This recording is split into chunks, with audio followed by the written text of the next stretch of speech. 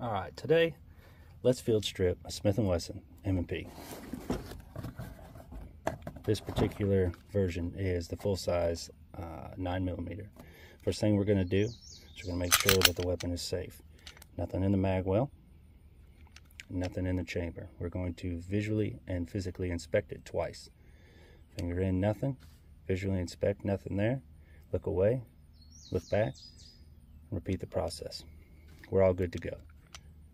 From this step, takedown lever, we're going to pull it down just like so.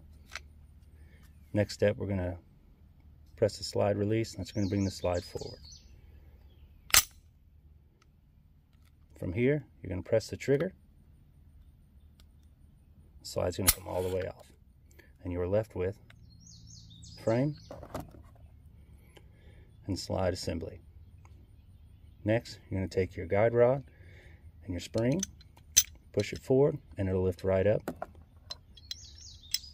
Your barrel, you just push up and it'll slide out.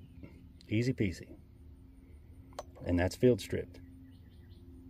To put it back together, you're just going to do the process in reverse. Put the barrel in, guide rod, press it in a little bit, and it'll seat down in there. The notches right here, those line up with these 4 notches right here. Now all you're going to do, slide it back on the frame like so.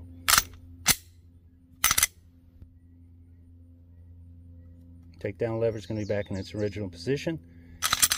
Work the slide a few times, lock it in position. You're going to send it forward. Now you're going to do a functions check. Finger on the trigger, press,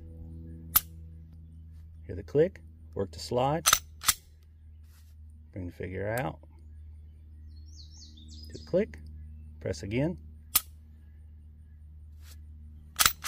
There we go.